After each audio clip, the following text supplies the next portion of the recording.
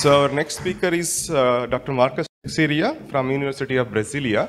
He's a molecular mycologist. He's going to talk about emergence and re-emergence of fungal pathogens. So, good afternoon, everyone. I hope you guys are not starving. So this is the very last section of this first period of our exciting symposium. So thanks the Indian Institute of Science for having me here. And I changed a little bit my presentation just a couple days ago. Sorry for not updating to the program, but since it's a space biology symposium, I want to bring more information about fungi that are isolated from assembly facilities at JPL NASA. So, but to introduce that, I would like to talk a little bit about fungal species concepts in the genomic area. So I'm working in the University of Brasilia, but I'm also associate researcher at Northern Arizona University.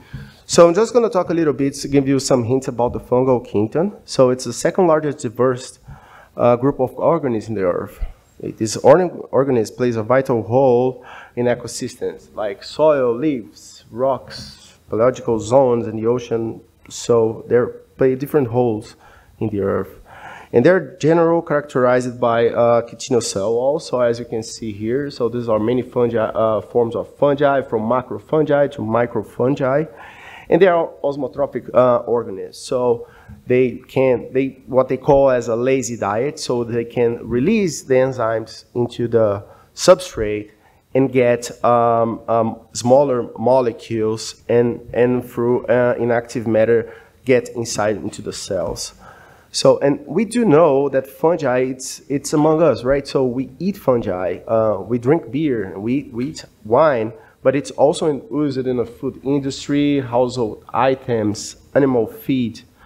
So they can be as a biocatalyst, biofuel, beverages, etc. So fungi, it's among us, right? So, but it also causes disease in humans. And this is a problem and a perspective on spaceflight. So this is an endemic mycosis that I was supposed to talk about, but I brought this slide to show you how serious a fungal disease can be, okay? But also, fungi, it's part of concern from the Planetary Protection Center of Excellence at the Jet Propulsion Lab. So we're keeping working, trying to identify those fungi, because so far 200 species were described of fungi, 200,000 species were described on the fungi. And if you can see in this tree, we can see the different levels of taxonomic classification, and most of these diseases, about 80% of those species, they are nested within the Basidiomycota and Ascomycota phylum, right? Together they form Dicaria. And as we know, fungi are more related to mammals compared to the plants.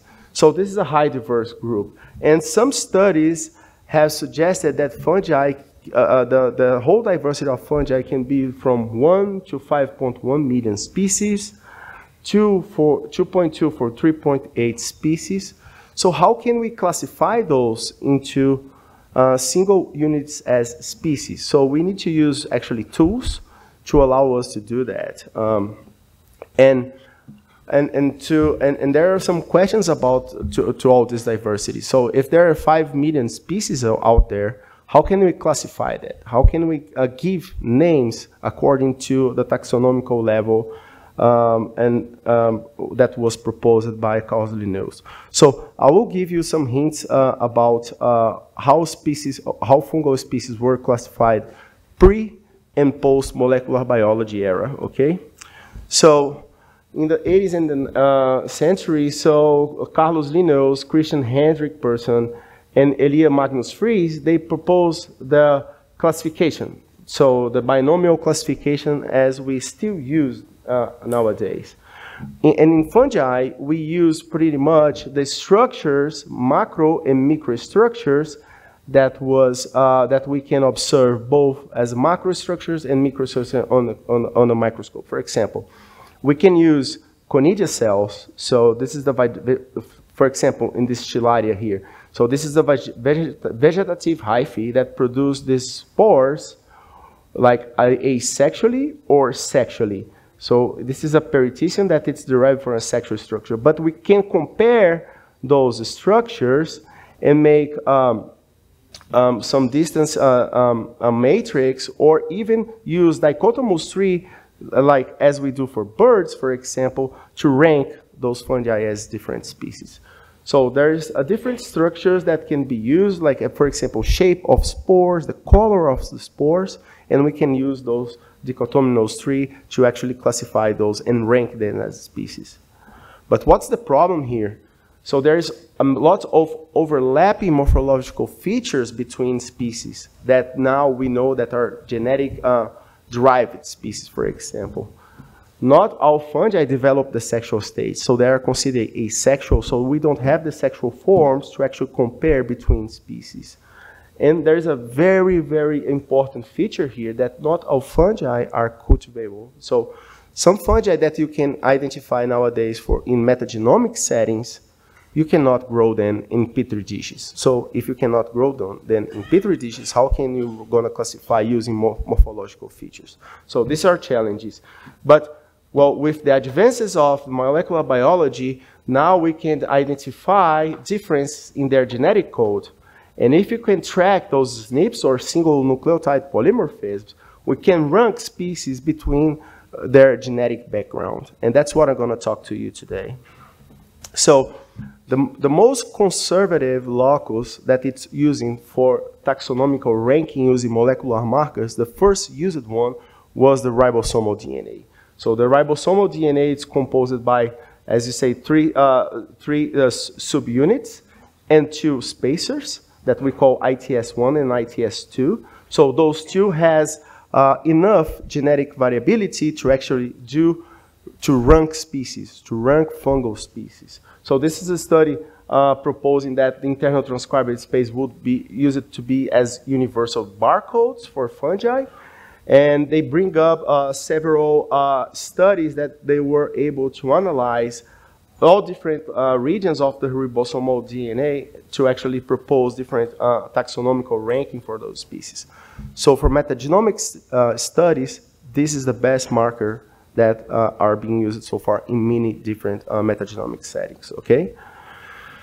But what's the problem about using only one locus for phylogenetic study? So I'm sorry, it's a little bit cut here, but so when you do a single phylogenetic tree, right, we don't know actually where those single nucleotide polymorphisms are fixed. For example, using just one tree, if there is one bifurcation here, like as number 1, and 2 other bifurcations here ranked as number 2 and number 3, we don't know if the alleles were fixed in this population during the first speciation event or the third speciation event.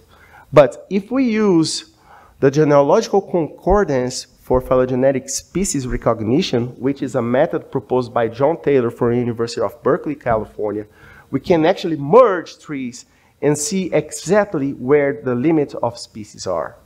And if you have variety, and we can know where the trees are concordant and where there is disagreement between this. We expected to have some disagreement between individuals. So I'm not equal to you, and we are all different, right? But we share a common ancestor of the Homo sapiens, for example. And this is exactly what we do here. So we can use several trees and see exactly where the species limits are and where there is incongruence within or between species. So, and then the genomic era became. So this was used for most when Sanger sequence technology was available. So they used it to sequence from 3 to up to 10 loci from a species or from a genus or from a group of family.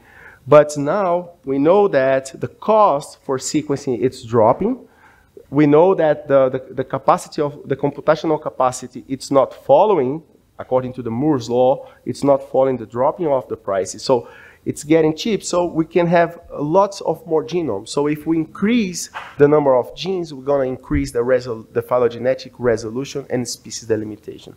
So And what about the genome versus genome analysis? So this is a very interesting graph that in 2012, before next generation sequencing, we used to invest lots more money in genotyping and a very low money in interpretation. But now, since we're having so much more data, what's happening here that we're investing very little money on genotyping, but we need to invest a lot of money in interpretation because of the huge amount of data that we are getting from those genome sequences. And we can see an increase in the number of eukaryotic genomes, as you can see here in the curve, after next generation sequencing era, right? Most of the fungal genomes, they are being still sequenced by JGI, so we're really glad that we have a very good repository at JGI, but of course there are many other centers that participate on this number of species. And as I said, for example, if we increase the number of loci, you can increase the support of the bipartition. So we can increase the congruent areas of your phylogenetic trees. So that's the takeover message for when you're increasing like the number of markers, you're gonna have better phylogenetic resolution. So, and this is Daniel Matute. So after like having many genomes, can we propose a genomic species concept for fungi? So so he wrote this a very nice review paper on fungal genetics and biology, explaining a little bit about the process of speciation continuum and the different signatures of speciation in fungal species, right? So let's just stick on genotypes here. So imagine before speciation we have a single genotype. Imagine the separation of two continents. So we're gonna start generating SNPs on different organisms on different continents until the time that you have two different separate populations that cannot share polymorphism, and of course, if they're different species, they're not going to mate. So they discuss a lot about this and using much more molecular markers actually to define what are species. And if you're in a gray zone, which are still sharing SNPs, so those are not different species. So that's pretty much what he message of this. So and I have been working a lot of defining the species limit in pathogenic fungi, but in the last year, Venkat contacted me and we start a collaboration to actually identify fungal isolates from Mars 2020 assembly facility. So we start this collaboration between me, Venkat, and also Jason Stage from University of California, Riverside. And Venkat and his group has published many different fungal strains and genomes from fungal strains isolated from those facilities, and we start to dive down to actually better characterize those strains. So this is just an example of one of those assembly facilities and where those fungi were isolated. So these are two different time points that they have been collecting samples. Those are the fungi that they're isolated from a place that needs to be like steril or at least clean, right? So this is the initial classification based on ITS, for example, and now we jumped in using genomics concept to actually better characterize all those strains for those facilities. And I'll give you some examples. So how do we do this? So we collect fungal genomic scale data. Therefore, we identify orthologs, so genes that are conserved among groups of species. And we started doing phylogenetic analysis using coalescence on concatenation.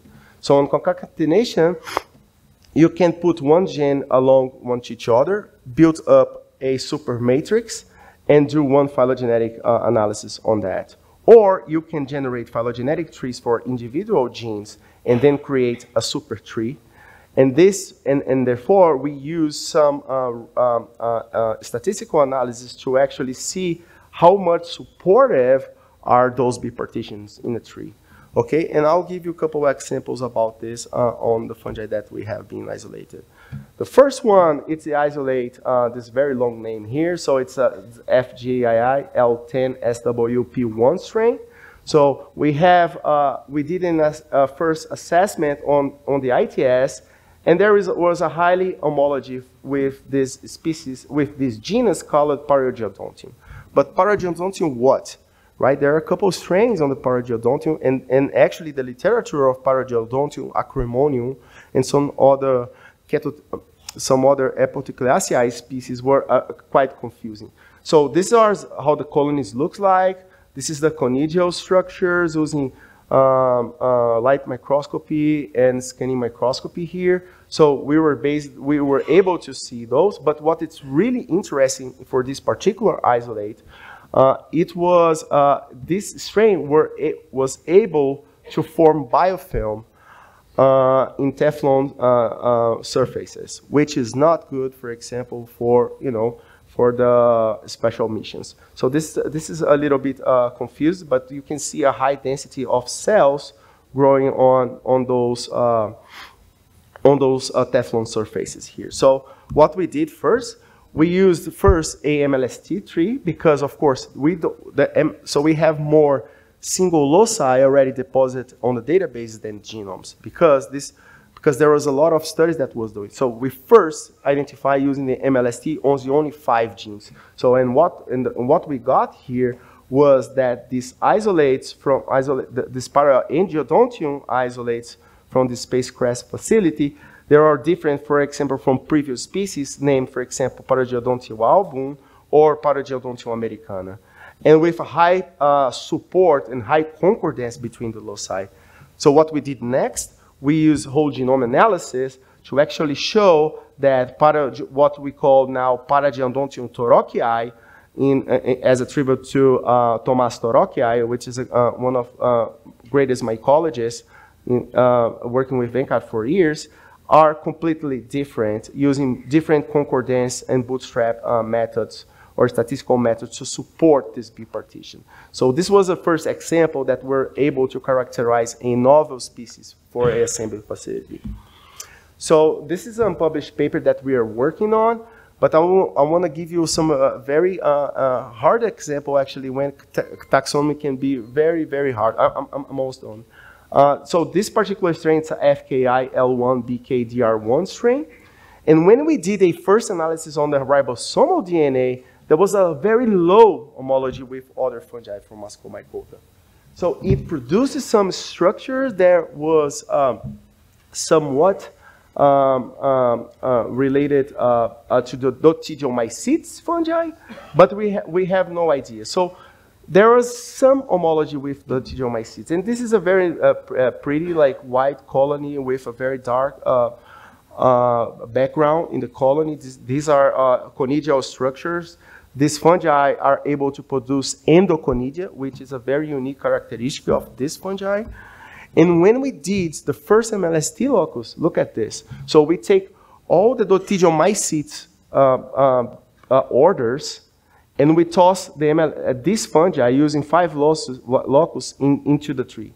Nothing was matching to it. Correct? What we did next, we used genomic analysis to see if there was any hints about if there is any similarity with other genomes.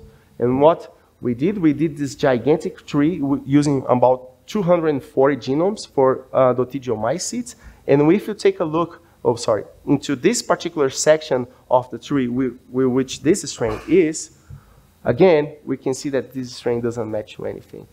So we decided to rename this as a new species, which was named Floridophyria radiotolerans. And as you can see here, they didn't match to any order. So this particular species even represents a novel order of fungi, which is a higher taxonomic ranking of that. Okay? So these are 2 interesting examples how genomic analysis can help us to improve taxonomic assignments of different fungi. It doesn't need to be matter if it's environmental, if it's clinical, but we can actually use these tools to improve taxonomical assignments and ranking in fungi. Okay, so I'm going to stop here. I would like to acknowledge my students, Bridget Barker from Northern Arizona University, Jason Stage from University of California, and of course Venkat and his team from Jet Propulsion Lab, NASA. Thank you so much. We have time for one quick question. Yes, please go ahead.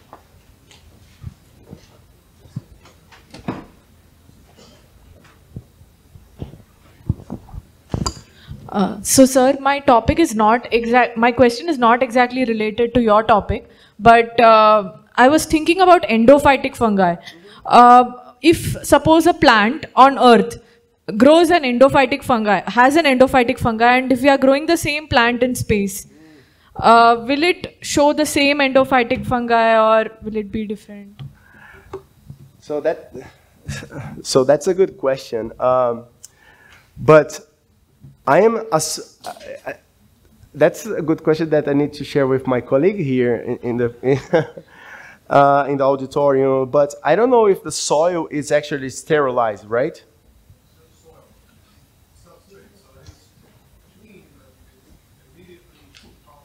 Okay, so if they're not sterile, so we're going to still have bacteria and fungi on that substrate, and of course it will interact in the plant. So we're going to have mycorrhiza, we're going to have endophytes that will help the plant to absorb nutrients, to break down nutrients actually to feed up the plant. So the response is yes, it will eventually, this interaction needs to be, otherwise the plant will not grow, right?